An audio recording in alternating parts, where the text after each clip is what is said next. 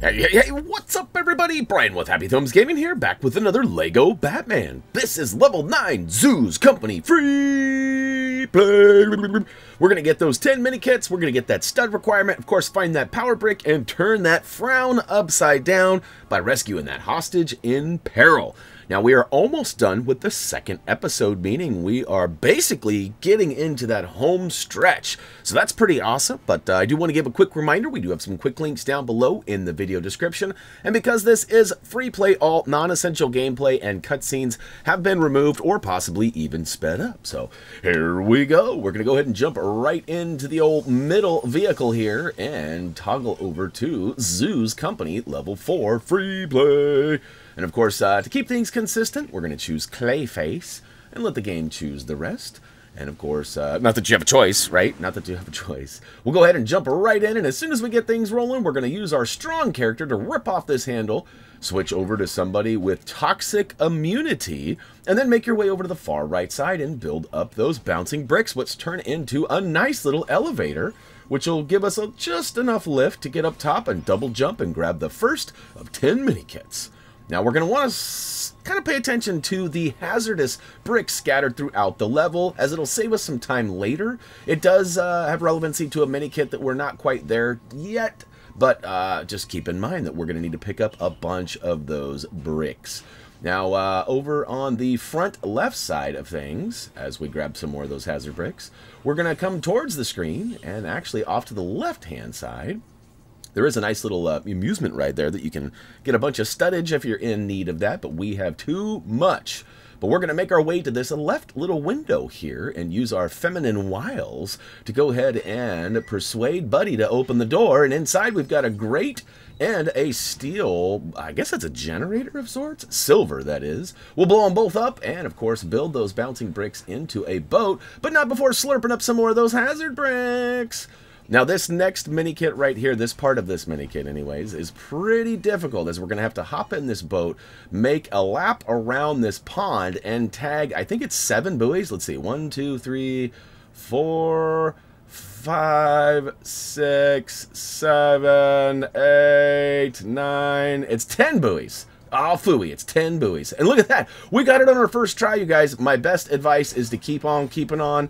If you get way out of sync, or if you make a bad turn and you smash into a wall, let them respawn and start all over, and just try to make a nice swoop around in that circular motion. Now, we do need a couple more hazard bricks. As you can see, we're only 2 away from depositing them into a big canister and getting some stuffs in return. And I am looking all over for a couple more. As it turns out, there are some in on the ground in the next room to the left where the canister is. And there's also some in that far right section of whatever that was, the garage or whatnot. Once you have 25, or once you're ready to come pick up the ones that are in this room, feel free to make your way into what seems to be some sort of a lobby. We'll go ahead and deposit them bricks in here, and eventually it's going to start building up an aerial Minikit. Now all we need to do is jump up and swoop it. Speaking of jumping up and swooping it, we're going to need a character with double jump. We're going to jump on this vending machine here, and then up onto this ledge where we can deploy a bomb, bomb, bomb, bomb, bomb, bomb, bomb. Look at that, we've gone ahead and done so, and oh no, I made a wrong turn at Albuquerque. I should have gone left, and I went right. It's all good though. We can jump right back up there and swoop up number 4. Now, we are basically done with this area. We're going to double jump over this gate. I think we can smash it and it just opens. But double jump over if not, and of course we'll hop in after building up this tractor. John Deere your way over here. And we'll go ahead and jump out and make our way into the giraffe area, which is really not the giraffe area. I guess it's the safari was what it was indicating. We're going to get greeted by a couple of bad guys. Go ahead and take them down and continue along until we get to this totem here. We're actually going to smash and build the bricks left behind from these boxes, and also build up, notice that flower, that plant wasn't there a hot second ago. That's going to be handy in a minute. We're going to need to double jump off of that in order to get to the top of this totem where that Minikit is. I think it's a totem. It's right next to that totem. It's a totem next to a totem. There's a birdie up there. I don't know what's going on. Regardless of what it technically is, get up there and get that kit. Now, right behind there is this broken stairwell. We're going to jump up there again with a character with double jump. And up in the middle, there is a silver grate. So we're going to drop a bomb down and let it go kablooey. And then it seems like we need to jump in there, so I switch over to the old dive suit, and then whop, whop, whop, wow. Turns out the bouncing bricks came yeeting out, and we just need to build them up, and look at that. Red brick is now officially ours. So we got a couple more mini kits. Of course, we also need that hostage in peril, and then we'll be done dead. Now, there's a nice little cheese here. You can get over this corner. It's a little bit of a funny angle, but it can be done, as you can see. There's also a steel or silver grate over on the front right side of this area, but I found it just a little easier to get in there that way. So there you can see this, the silver gate. Now, I toggled over and left my other character in there. Feel free to do the same or make your way back out. But the important factor is we make our way to the next silver gate here, which we can blow it up with another one of Batman's bombs. And over in the back right corner behind all three of these elephants is going to be Minikit number 7. Woo to the hoop. All right, look out there, buddy. Look at me swinging at him. Come on. All right, next up, check it out. Remember I told you we were going to turn that frown upside down? Pull out Batman in the sonar suit and get your on and go ahead and take out one or both sides of glass. Get inside there, smack both baddies, and guess what? We've officially freed that hostage in peril and turned that frown upside down. Next up, we need a glider, so we're going to use old Penguin and jump across here and take out a few baddies. We need that sonar suit one more time to remove this glass case, preventing us from flipping a lever. All right, lever flipped. We are out of here. All right, we got the old Jungle Cruise here. Kind of convenient. That movie just came out, too, huh? Anyways, we're going to go ahead and take out a few bad guys. Cha, cha, cha, cha, cha. More guys come from up on the boat. Cha, cha, cha, cha, cha. And then we're going to go ahead and switch to a character with double jump and do some lily pad hopping out here.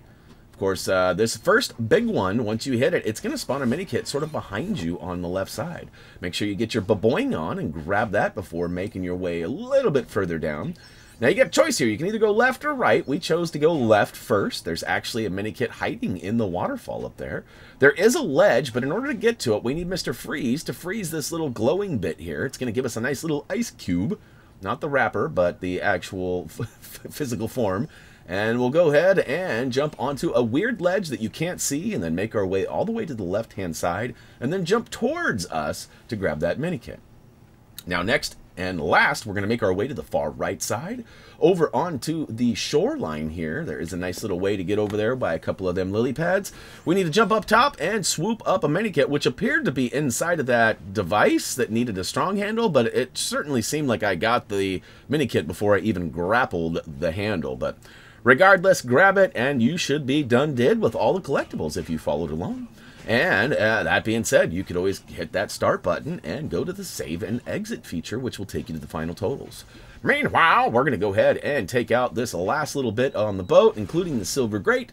We'll go ahead and drop down inside, which this is a pretty big undercarriage for a boat, if I'm being honest. Like, look at how big this thing is.